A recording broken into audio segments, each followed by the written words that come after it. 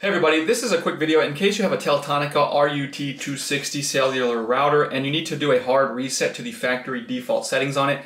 Now you're going to want to do this for one of two reasons. The first one is troubleshooting. If you're having any issues with this router not responding or not connecting or not working in any kind of way, a hard reset to the factory default settings can fix it, especially if you've already tried a force reboot on it and it didn't fix the issue.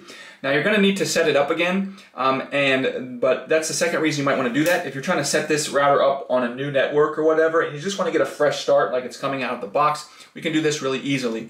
So what we're going to do is we're going to need a paper clip to access the reset button here. Now I'm going to give you the default values. These values can actually be changed from the web UI, so if someone's changed it in there, you might have to find that out, but it probably hasn't been changed. So the default values for this are, you need to press and hold this reset button for anywhere between more than 12 seconds and less than 20 seconds. If you do more than 12 seconds, less than 20 seconds, and then release, that will initiate a full factory reset where everything will be wiped off of the unit and you can set it up as a new device.